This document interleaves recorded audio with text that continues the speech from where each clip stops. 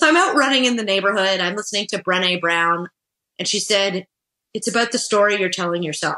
And in that moment, I could let go because I could tell myself the story that I didn't let the coaches down. I didn't let my coach down. I didn't let my parents down. I didn't let my family down. I didn't let my friends down.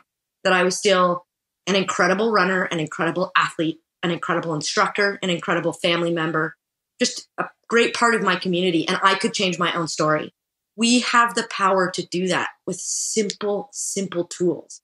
And I think that's what got me through respecting the grieving process for sure, right? Like I need to grieve the fact that this was not what I wanted, not what I trained for, but outside of my control. And really, I think with resilience, that separation of the things that you can control and the things you can't control really help you identify the things that you build upon in your realm of control on the positive side of things.